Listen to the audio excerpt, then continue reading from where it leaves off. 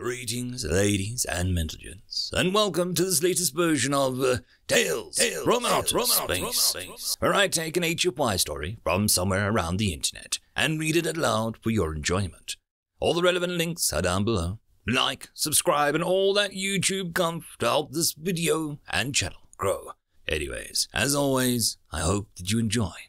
I would just like to thank the following Tier 5 patrons and channel members for supporting the channel: Datamagnet and Bob the Dragon.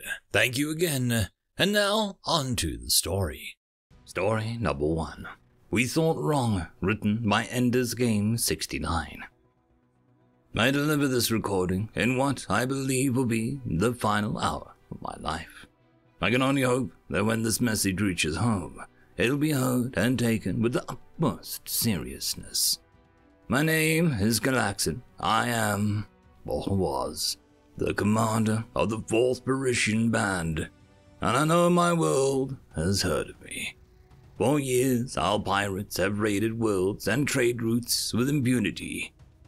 I'm sure this part will be censored when, or if it is broadcast successfully to our population. But I want to say it anyway. We acted as agents of the governing council, with their permission, both tacit and explicit, depending on where we were going and who we were attacking. Sometimes, I admit, we struck at places outside of our concerns of our government. And of course, since it was outside the concerns, who cared? Series of coughs breaking the narrative, screams in the background, incoherent words. Forgive me, the smoke is starting to make its way in. It won't be long now. I'll be quick. We raided Terra because it was easy, and because the race seemed weak. I mean, whoever heard of a species of intelligence sacrificing mature and productive adults for the young, when they not only can just make more, but enjoy doing so at every opportunity? When they first ventured into interstellar space and made contact with our enemies, it's probable that they had no idea that the invitation to join a trade alliance was an invitation to be invaded. But once they did, hey, easy pickings, right? No grand military fleet, no massive space stations or networks or defensives. They had only begun to draw up plans to harvest the energy of the stars en masse.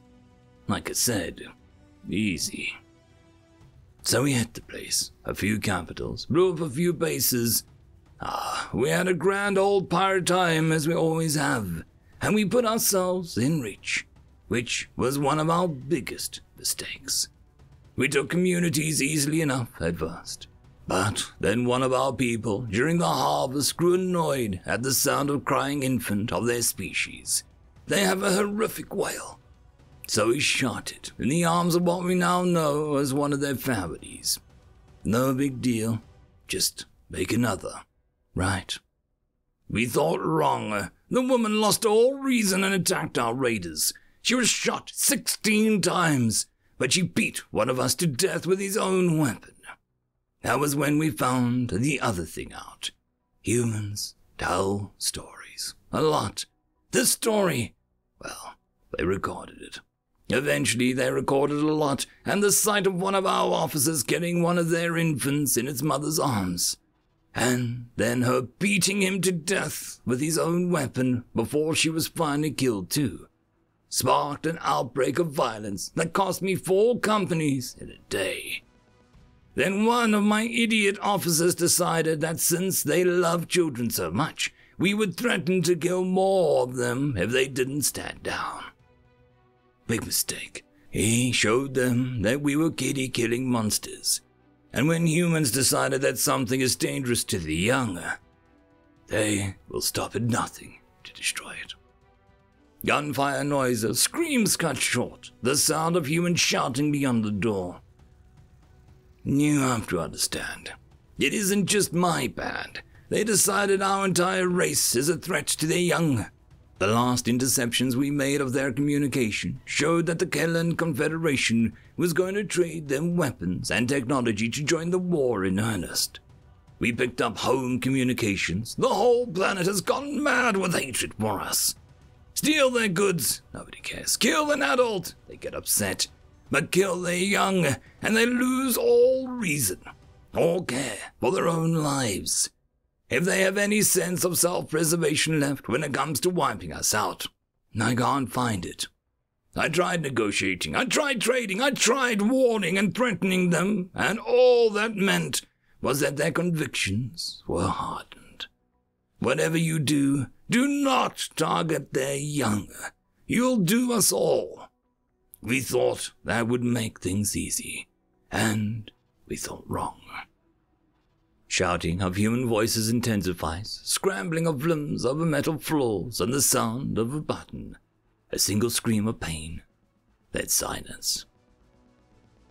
And that is the last report of the most powerful pirate fleet commander in the last 500 cycles.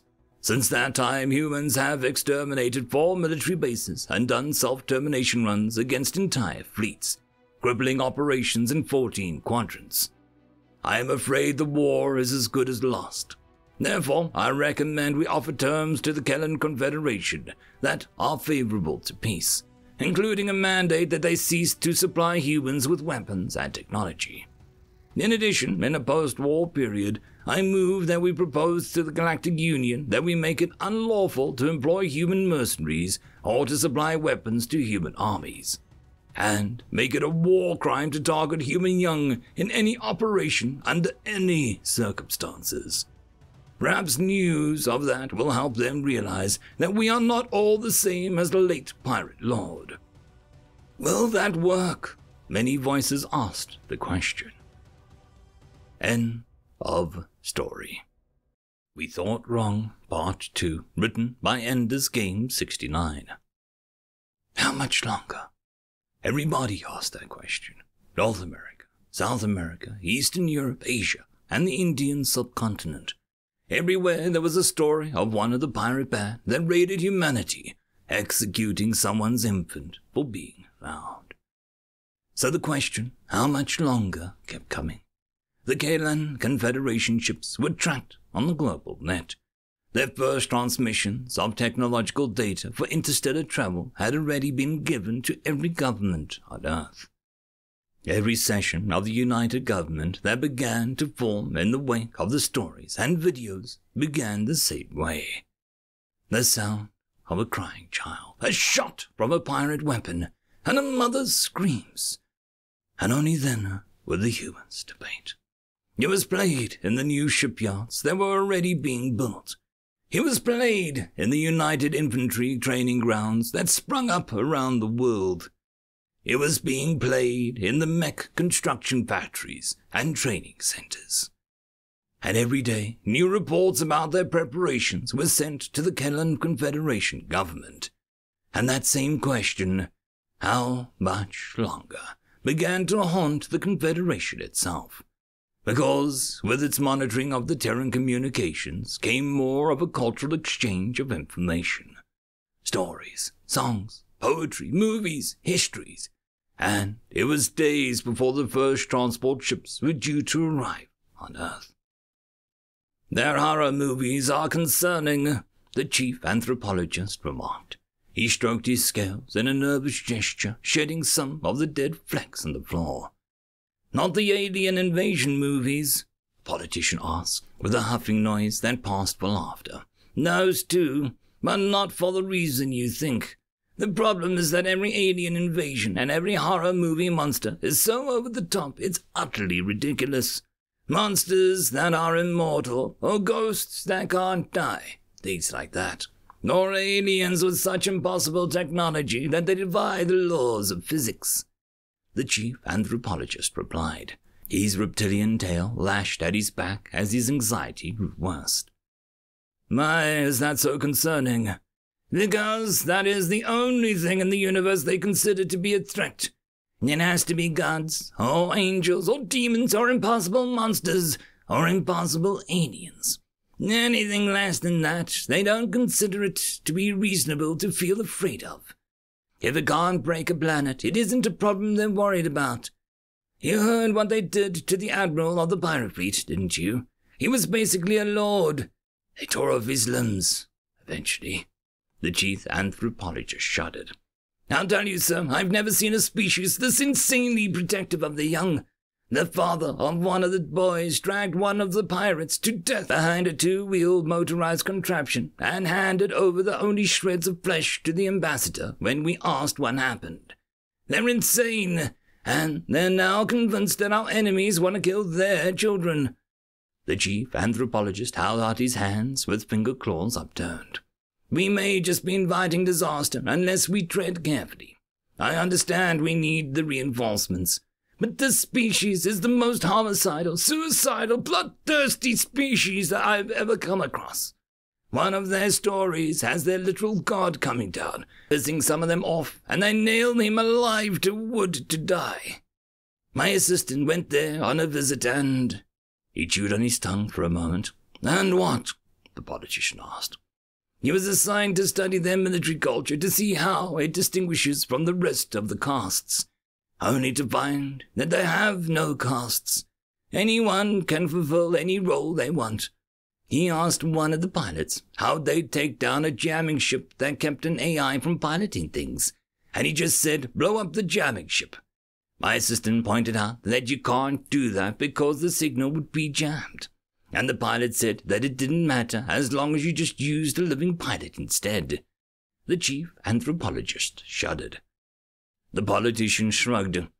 Grossly over-exaggerated, I'm sure. I know some of my colleagues are bothered by this, but as long as they can help us win, I fail to see the problem. The chief anthropologist could only walk away in defeat, leaving a nervous trail of shed skin behind him. 3 months later. Not the humans take the casualties, the Kelon Admiral said. They're asking for the first run. It was a request that was happily granted. The Kelon provided starships were piloted by humans, but they were not piloted like the Kelon pilots intended.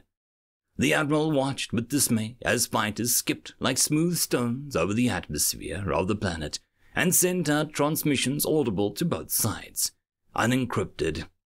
Does anyone else have a translation for Yippee-ki-yay, motherfucker? The Admiral asked. Heads shook. In contradiction to doctrine, the longships bounced along the atmosphere, confusing the ground defenses and unleashing withering fire on the planetary defenses. Again contradicting doctrine, which said that ground troops should only come down after the area was secure. The human-piloted ships were coming in fast and ascending at a dangerous speed as soon as they were able to breach the atmosphere of the world. Some sense of foreboding, or hope, or uncertainty, or something he could not truly name, compelled him to his next orders. Put the surface on screen, the Admiral barked, and broadcast it back home. The screen came up and showed transports opening up, and the human jumpers emerging from the bottom of the transport. Humans are machines, he asked, and his crew shrugged it off. That was when the second broadcast hit, the sound of some wailing. A familiar sound of a weapon going off, and a scream of a human woman. This broadcast was unencrypted as the rest, and clearly intended to be heard by all, and it seemed to drive the humans mad. Then he saw the flesh pilots, and the humans' love of overkill. The machines the humans piloted were heavy lumbering things with massive arms equipped with guns mounted with projectile weapons the size of a body. Contemporary strategy involved capturing positions, but the humans' heavy infantry had no interest in capturing positions. Each of their mechs had mounted rockets on both shoulders, dozens of small ones that were launched at any building in their path.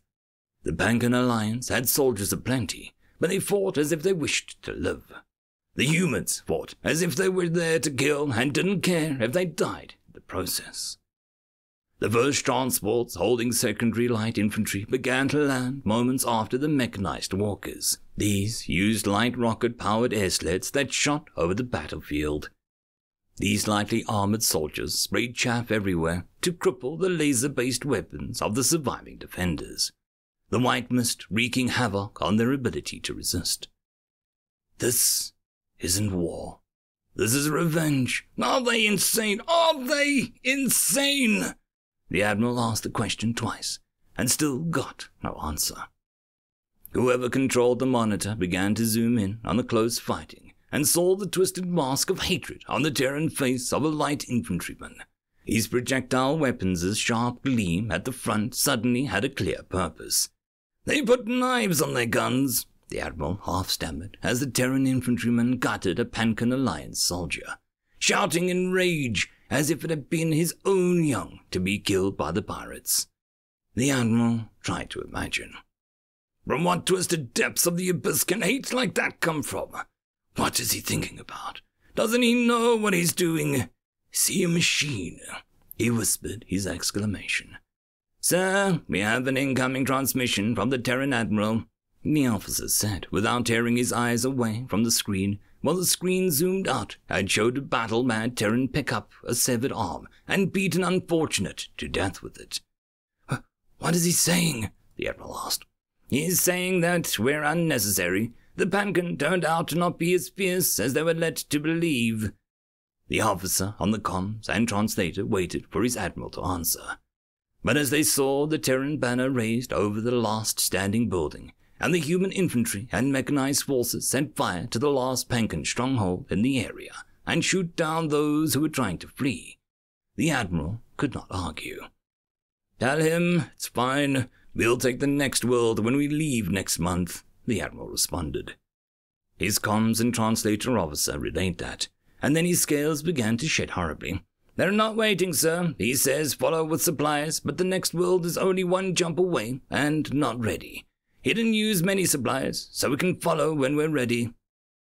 Weeks later, at the Kalan Confederacy Assembly.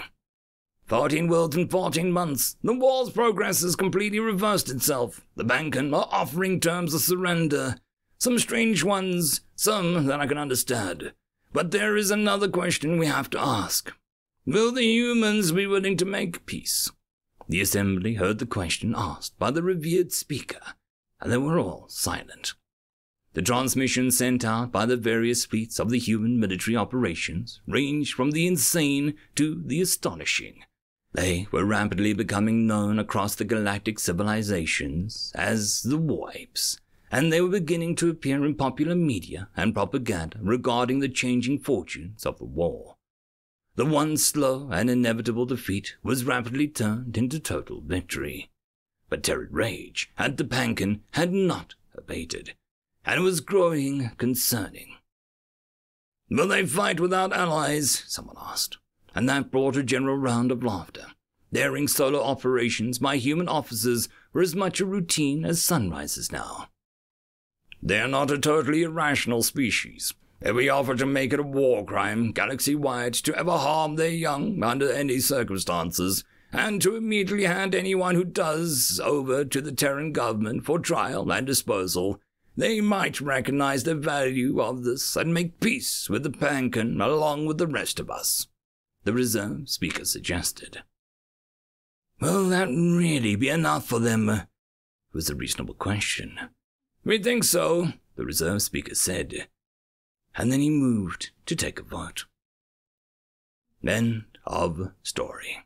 And that, my friends, concludes this video. I hope that you enjoyed, and if you do, please consider supporting the author, even by popping over and leaving a thumbs up or a nice comment, just to show your appreciation for the story. However, if you wish to support this channel, there are links down below which will help immensely. I will see you all in the next one, and until then, I hope that you have a fantastic day. Cheers.